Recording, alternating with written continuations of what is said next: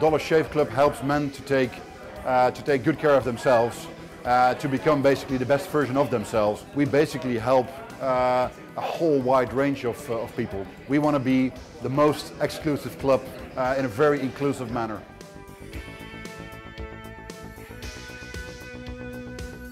So you'll be seeing a pretty big campaign across a lot of individual touch points. Michael Dubin was our founder, is our CEO, is still very, very closely involved.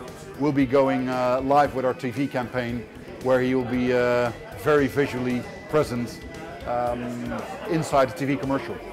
We took a cold, long, hard look around whether our proposition would resonate inside the UK. We were very encouraged with the reactions of the UK population when we started exposing them to our proposition.